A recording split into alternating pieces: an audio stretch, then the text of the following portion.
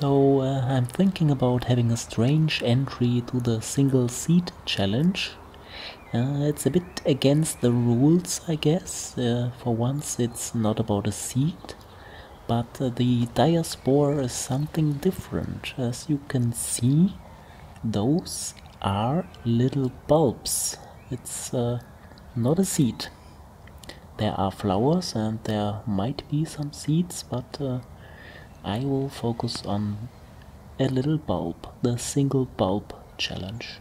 And also I probably won't get much of a harvest out of it this year.